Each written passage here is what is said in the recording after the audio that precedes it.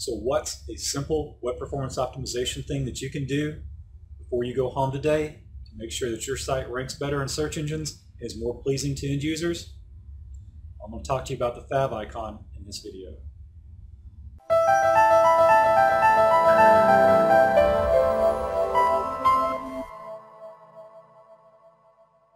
Hey guys, Chris Love, the owner of Love to Dev, and one of the things that I'm very passionate about is web performance optimization. That's because fast sites are liked by people at a much higher rate than slow sites, and that just makes sense. And as a reward, it's a search engine ranking factor for both Google and Bing. If your site's fast, you got a better chance at ranking higher.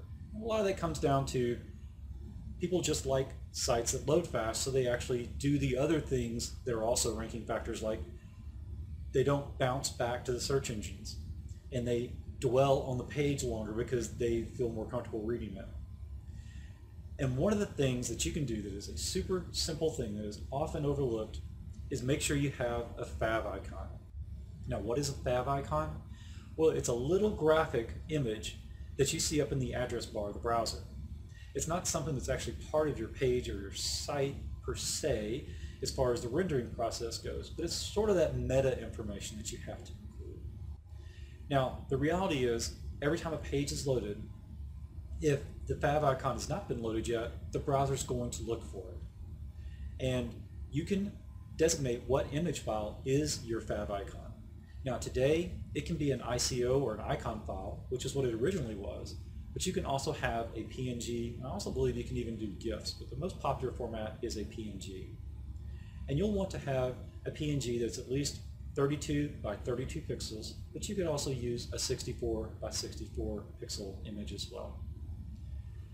And you'll want to reference that. Now, the reason why a FavIcon can be a performance benefit is very simple. If you don't have the FavIcon, the browsers will request it and they'll get a 404 response back. And every single time your page is loaded, your server will need to process that request again and again. Now, one company in particular that suffered major issues because they didn't put a FavIcon on their website was Instagram.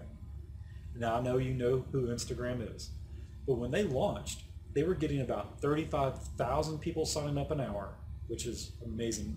Anybody would dream of that. But their servers were falling over. And that's because the web server was constantly having to look for that FavIcon file. And this should be a lesson in general about having 404s on your server. If you want to improve your server's efficiency, make sure you don't have any 404s. Now, 404 means that the file does not exist. So what happens is, when a request comes into the web server for that file, it must hit the hard drive or the disk to get the file off there. If the file is not present, it returns the 404. And then the next person makes the same request and the same thing happens over and over again. Now, if you were like Instagram, they had 35,000 people an hour trying to sign up. What happens is the hard drive is doing nothing but looking for that file. And we call this thrashing.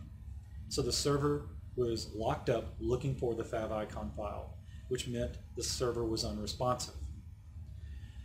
Now, if you have the actual icon in place, the first time a request comes through, it will pull it off the hard drive. But if you've got your web server properly configured, the web server layer should then cache that file in memory, which means the next time someone requests that file, it will come out of memory, which is a much faster process. Plus, it does not involve the hard drive.